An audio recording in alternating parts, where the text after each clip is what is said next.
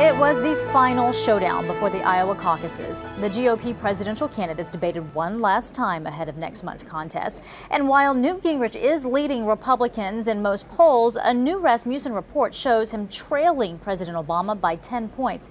Now that led to some to call into question Gingrich's electability.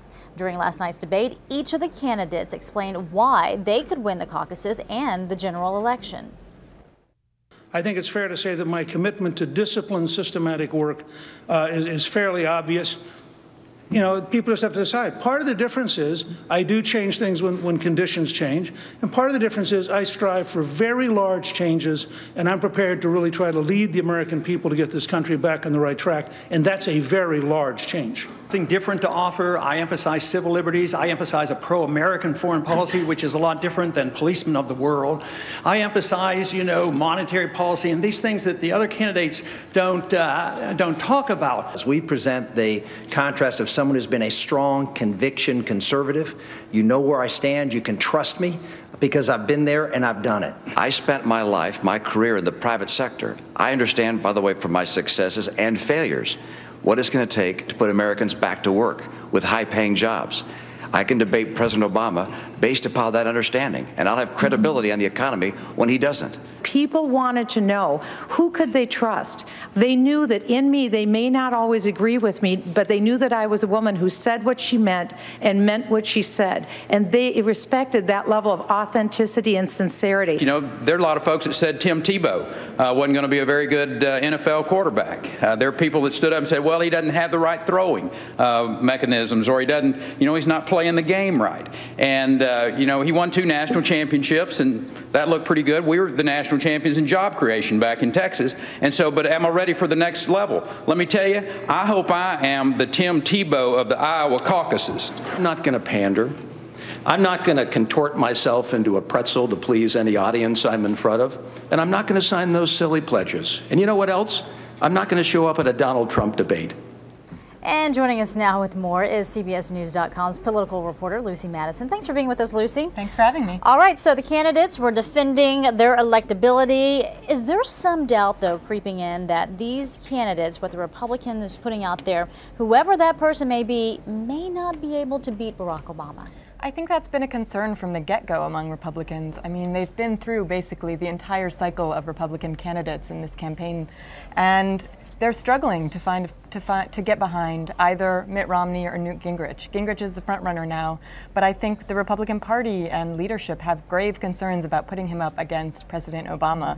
Meanwhile, Romney has not really been able to break out of the 20th percentile in the polls among Republicans. I think that voters haven't been able to fully get behind him, and that's a concern. But at the end of the day, the Republicans are going to try do their best to rally behind whoever the candidate is. Yeah, we keep talking about Gingrich and Romney, but Ron Paul is making a bit of a surge now. He is near second in some of these polls. Why do you think that is? He has a really strong base in Iowa particularly, which is where he tends to be doing well. He also has a really strong network of fervent supporters. People love Ron Paul. He's had a really vehement group of fans for a long time. He has a lot of money, and he's pretty well organized in a lot of these states. So I think that his message, even if it only catches on with a small-ish group of people, they care so much. They're going to turn out at the polls on January 3rd in Iowa if it's raining, if it's snowing, against all odds. And I think that really could work in his favor. Well, this is the 13th debate now. We've seen a lot of them, and little nuggets come out of them. I think something that a lot of people may be talking about out of this one is the fact that Rick Perry thinks that he could be the Tim Tebow of this. Oh, yes. What is that all about? Well, he did do a good job tonight. I think he showed that he's trying to make a comeback, and he certainly seemed more confident than he has in recent debates.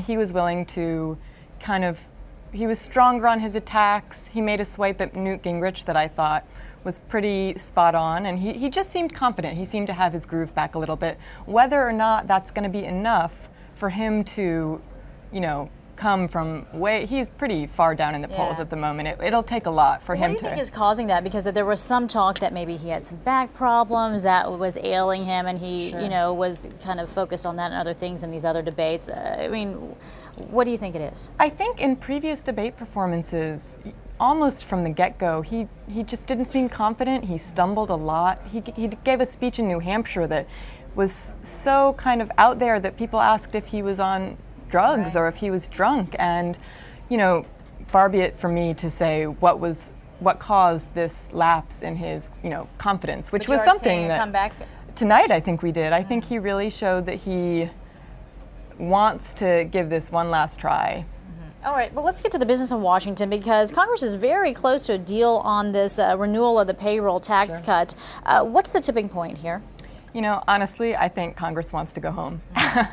They did not want to get in this another fight over a government shutdown. That would have made them, I mean, they're polling abysmally. People are not happy with Washington. They're not happy with Congress. I think gridlock and all of that. They just want something to get through, get the business done. They want something to get, they want the business to get done. And I think that Congress couldn't have overcome another near government shutdown. They never were going to let it get that bad. I mean, I don't think the government was ever actually at risk of shutting down. I think at the end of the day, they must have just gotten in a room and said, we're going to do both of these things. We can, you know, Republicans and Democrats hammered out a deal to kind of save their reputations a little bit, if possible, at this point. And go home for the holidays. And go home to their families, which they desperately wanted to do. Well, CBSNews.com. Lucy Madison, thanks so much. We appreciate you coming on the show. Great to be here.